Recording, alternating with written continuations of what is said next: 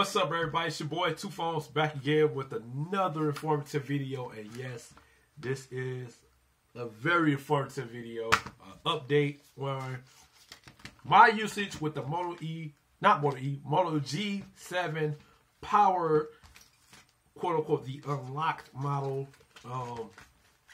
So there's been some forums about Verizon not working properly with the Moto G7 Power, and I have to agree. I think that's true.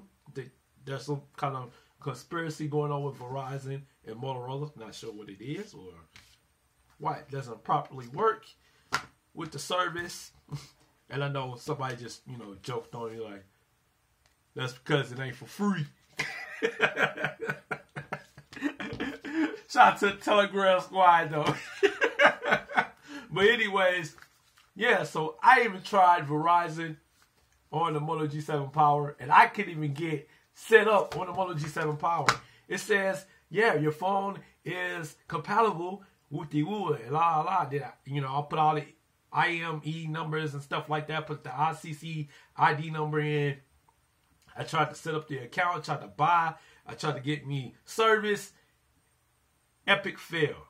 Verizon, epic fail. I don't know if it's Motorola, I don't know if it's Verizon, but it was a freaking epic fail. It took a huge L for me. So I can't recommend Verizon on the Moto G7 Power. FreeUP Mobile works, but it doesn't work. So I inputted the setup. I set up the APNs on the Motorola phone, and I put in all the stuff the correct way. But what I'm thinking is that it's compatible, but it's not. Meaning, like, I had data connection issues. I kept getting data, and then I kept losing data. So I don't know what's going on with FreeUP Mobile's setup with Moto G7 Power, but I am able to get calls and texts. I'm able to receive calls. I'm able to receive text messages. I'm able to send and make calls on FreeUP Mobile using the AT&T network. But my data connection kept losing. I kept losing data. It kept showing the AT&T, the LTE logo, but I kept losing data connection. But I was still able to get calls and texts. So that's a win, but it's also a loss. So I'm not sure what's going on with them. And then I checked the website. They haven't updated the website to the Moto G7 series yet.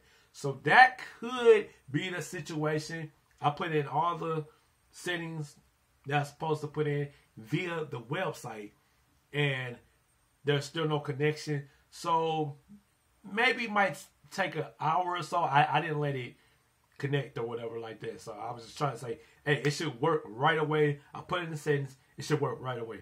That's how I felt about it. Now, everyone else, including Text Not Wireless, and I guess it has something to do with T-Mobile's network. Everyone else, including Google Fi service, like I said, I already got Google Fi set up, and I already had it, everything all set up and stuff like that. And I took the Google Fi Sam out of my Nexus, put it right into the Moto G7 Power. Not even a minute later, boom, connection. I got LTE data. I tested it out on Chrome. I tested it out on Twitter. I tested it out on Telegram. Everything was coming through. I was using YouTube. Everything was coming through. Mint Mobile SIM. I inputted the Mint Mobile SIM inside the Moto G7 Power. As soon as I put it in, bam, notifications start running. Boom, boom, boom, boom, boom, boom. I'm like, what the? Okay. Republic Wireless, this is the first thing I did. Was able to use calls and texts. The data, the little 1 gig of data, run smooth. Now, I do have to give Republic Wireless an L right now. You cannot make, you can't make calls or texts without having data turned on. So, they get an L. But everyone else it's like a, I don't know what it is. It's like a miscommunication with Motorola network, or with Motorola frequencies or Motorola's setup, and then it's like a misconnection with all the other carriers. Now, like I said, the only carriers I had no real issues with, once I got it set up, connected, was Text Not Wireless on T-Mobile, Google Fi on T-Mobile, Mint Mobile on T-Mobile, and like I said, Republic Wireless on T-Mobile. But with Republic Wireless, you can't make calls and texts without data. So you're either going to need Wi-Fi or you're going to need data Republic Wireless. Everybody else, you can turn off the data, you can still make calls and texts. Even with FreeUP Mobile, that's AT&T. So with Moto G7 Power, there is a lot of connectivity issues.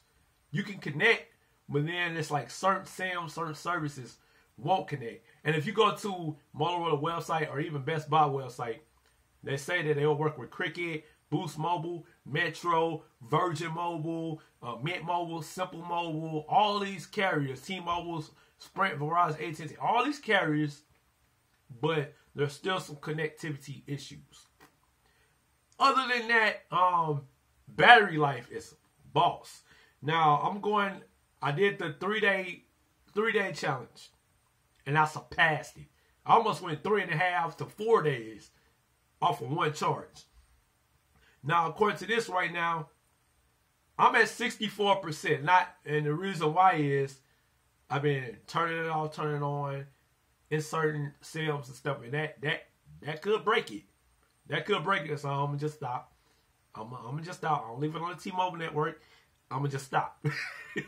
But yeah, so even with 64% battery life, it's still telling me that I have more than 2 days remaining, and then I have 4 hours and 38 minutes of screen on time.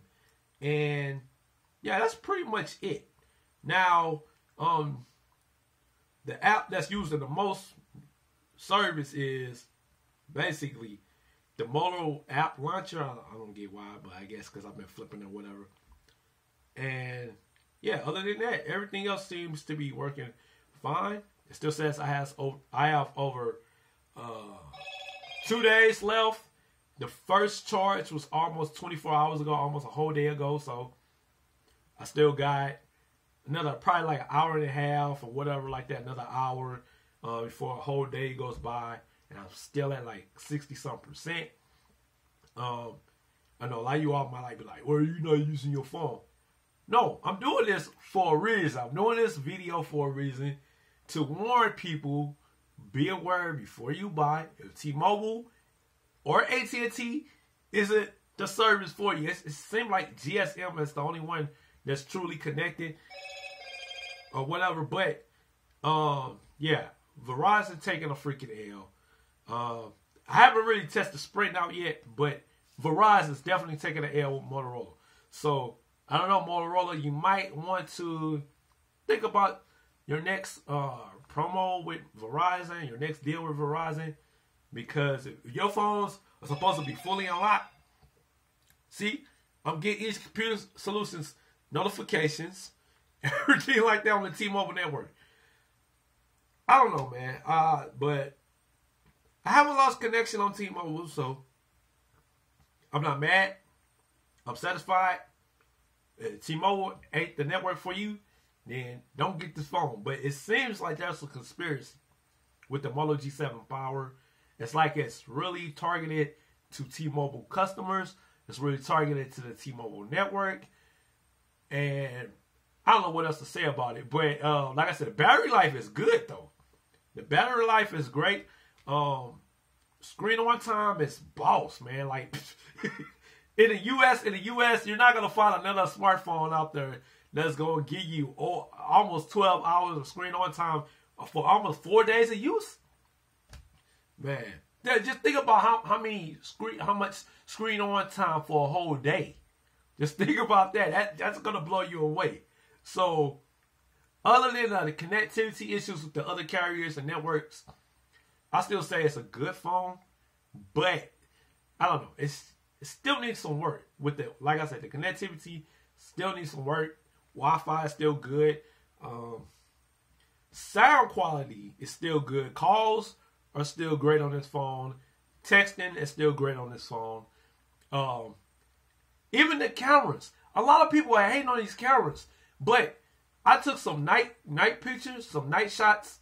I posted up on my YouTube. I guess I gotta go through my Instagram and Twitter. A lot of people get hate because it's a single lens. It ain't got no wide angle and whoop-de-woo and all that. But you can do everything else that a Pixel can do, that an iPhone can do, that a Samsung can do, other than the wide angle picture. And I guarantee you, I think that's one of the. It's underrated with the night mode. It's underrated with the night shot. So go back to my YouTube community. I will post a video, a photo of the night mode or the night shot on my Instagram and Twitter. Let the haters hate. Keep just liking my videos. Keep just liking my photos. Keep just liking my tweets because I like it. It's fueling this YouTube channel, but this is the only gripe I have right now. But I'm actually satisfied with the T-Mobile network. Like I said, Mint Mobile, which I got for free, works.